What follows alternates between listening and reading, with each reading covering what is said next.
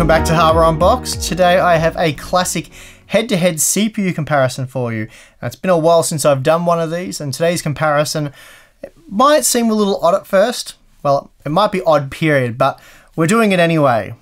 Before that, today's video sponsor is Deepcool and their amazing anti-leak technology featured in the new Captain 240 Pro. After years of research and development, Deepcool has created a leak-free all-in-one liquid cooler using their patented automatic pressure relieving radiator, which, as the name suggests, vents any air pressure from within the loop to avoid leakage. For more information, please check the link in the video description. Recently, when I put my top 5 best desktop CPUs video together, I noticed that quite a few of you had access to cheap first-gen Ryzen processors.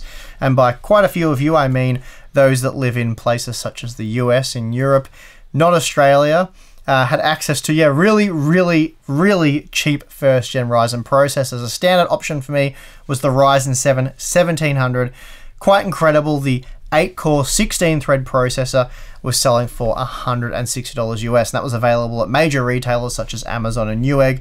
And yeah, just an incredible deal that, and it meant you could either get the R7 1700 or the R5 2600.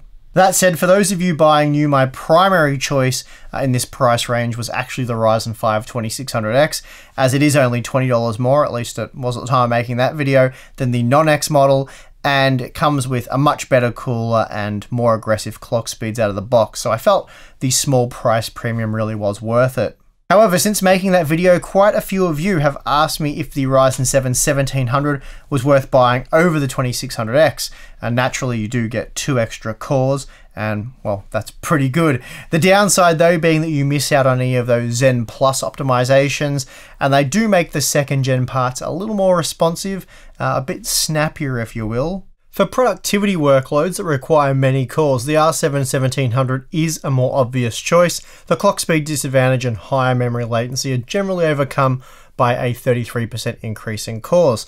That said, if your workload doesn't require 8 cores, then the 2600X will be faster. Then, for those of you who are prioritizing gaming, which I feel is probably most of our audience, which CPU is better? Well, based on our day one coverage, you'd have to go with the 2600X. But a year later, has anything changed? Are today's games more demanding? Well, that's what we're here to find out. For all the testing, I've used the GeForce RTX 2080 Ti to help minimize the GPU bottleneck. But before some of you groan about how using such an extreme GPU is unrealistic and whatnot, please note all the testing takes place at 1080p, 1440p, and 4K. So the 4K results will be comparable to, say, 1080p with a mid-range graphics card. Moreover, those of you using lower quality settings with a lesser graphics card will actually see higher frame rates.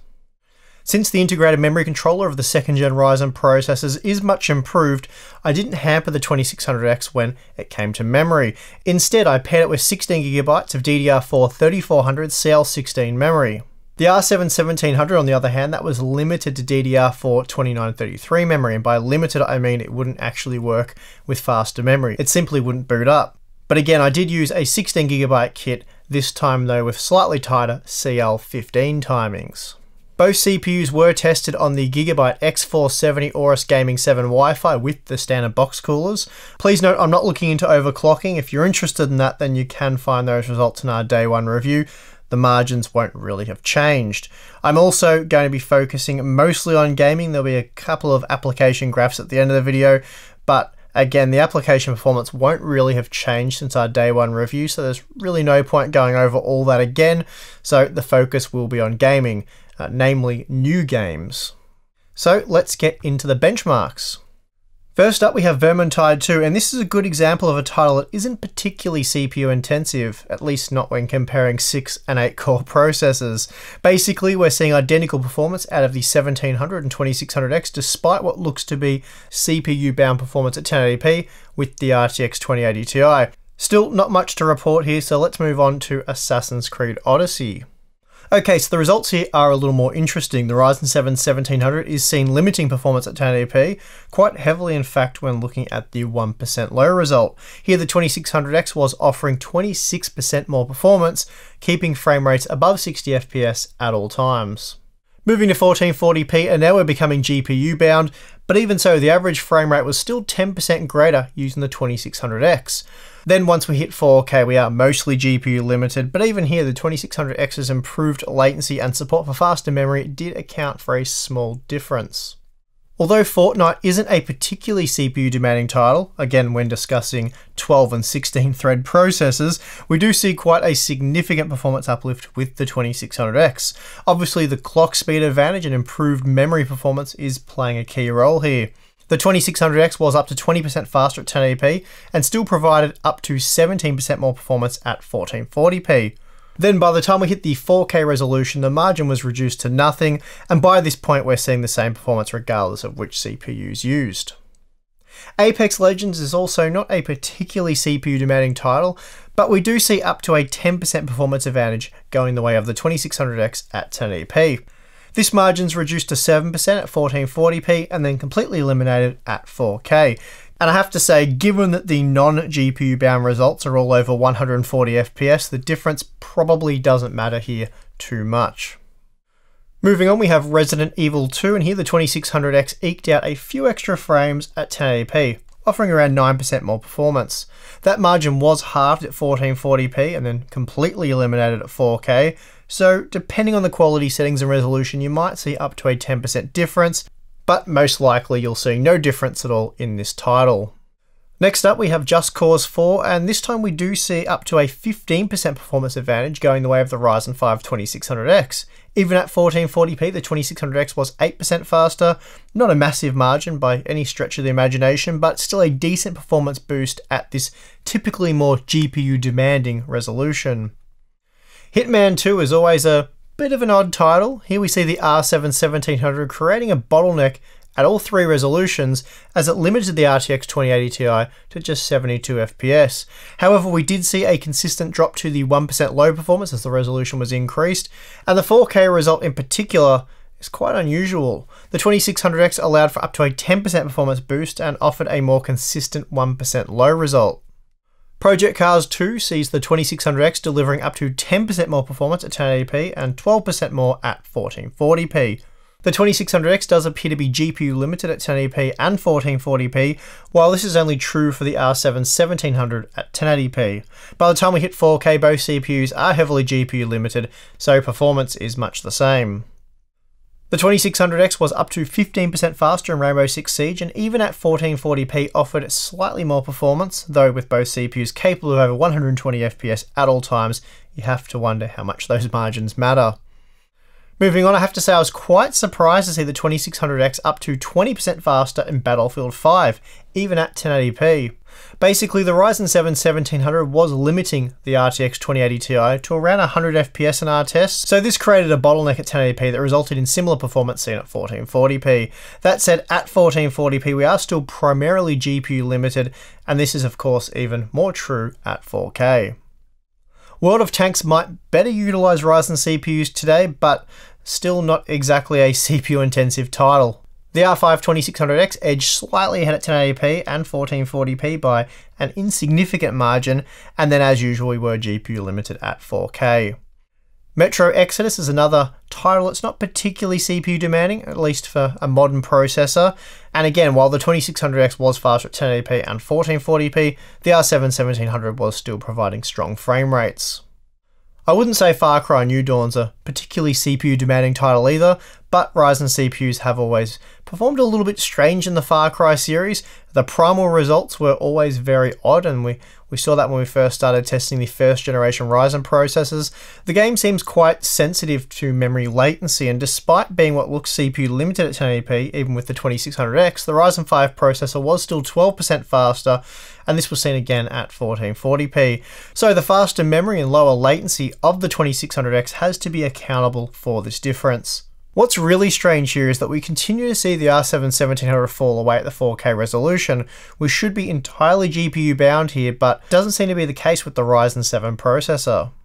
Moving on, we see the exact same issue when testing with Shadow of the Tomb Raider. Here the Ryzen 7 1700 is seen limiting performance to 83 FPS on average at 1080p, and as a result performance is much the same at 1440p.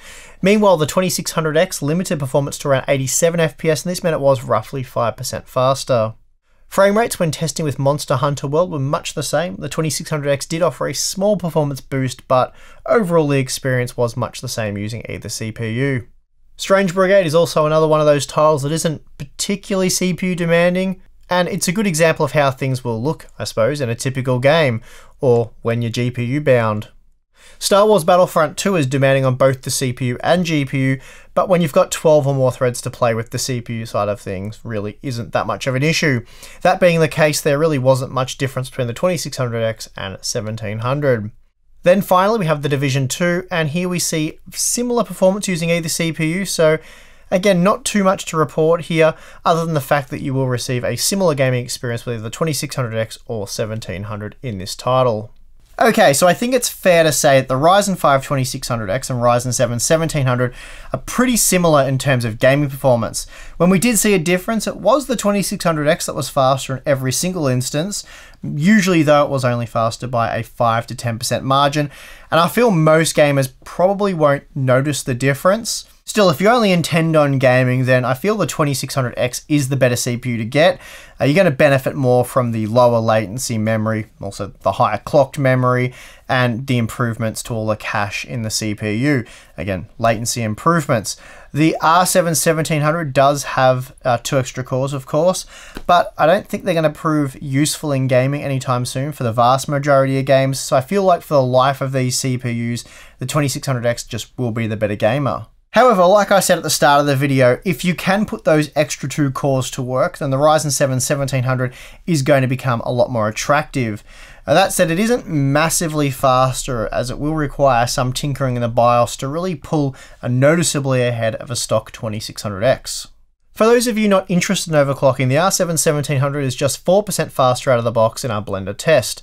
So for content creators, the 2600X might actually prove to be the better choice, as its clock speed advantage and lower latency memory will make it better for editing.